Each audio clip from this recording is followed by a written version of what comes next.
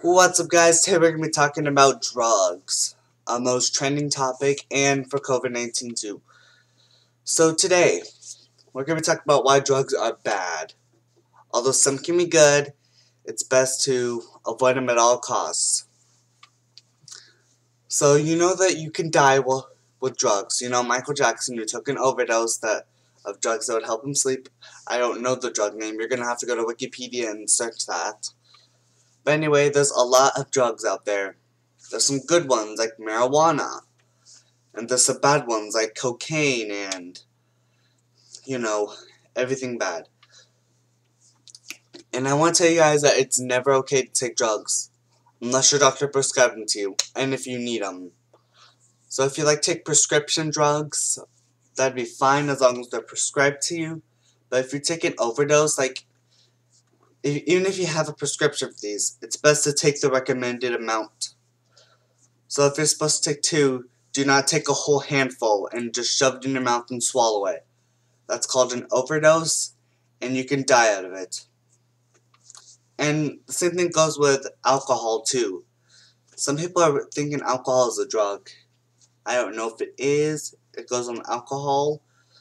And even if it's best to take everything in moderation.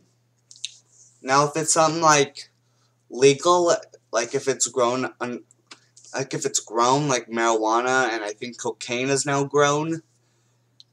If it's a drug that does not have all those nasty chemicals in it, it'd be a good drug, but still take it in moderation. You don't want to take too much marijuana, you'll get high. And people who are high have bad times. Even if you're drunk or something, like if you're drunk and you're driving, you're putting everybody in danger. That's why it's illegal to do drunk driving. So if you're drunk and you're driving a car, eventually you're actually too drunk to know what you're doing, then you're probably gonna end up killing an entire town and yourself. You're putting yourself in risk and the people around you. So if you're drunk, I recommend you have at least a partner with you, mostly one that doesn't drink. That way, if you're drunk, that means the person who's not drunk, the one with you, can actually drive you home. So do not ask Siri to do it. Siri is not a good choice for that. Also, we're going to be looking at a little topic in my book here. So I'm going to head on over to chapter 12, if I can get to it. Alright, here we are. There's a little section about drugs in this book. There's another one called nicotine. According to the book, nicotine is a substance in cigarettes that can make you sick. Yes, again with nicotine, it's most of that stuff that's made in cigarettes, unless you have marijuana and you make cigarettes out of marijuana. Most cigarettes and vapes contain nicotine, and it's an addictive chemical. And guess what? If you watch those ads online, some people don't.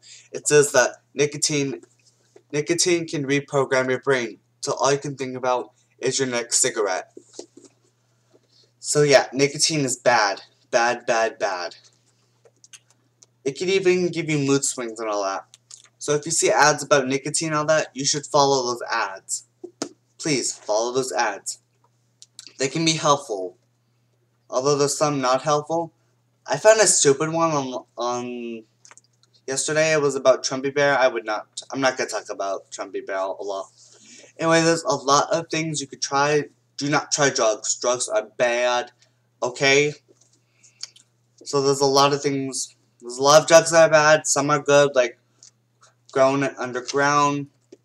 I don't think cocaine is bad.